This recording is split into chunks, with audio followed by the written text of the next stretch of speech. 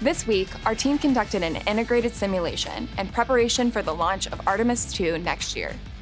NASA teams practiced launch through the Translunar Injection Burn, which will send the crew and Orion around the moon.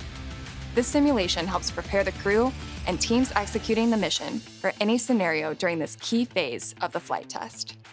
NASA science had more than one moon top of mind this week.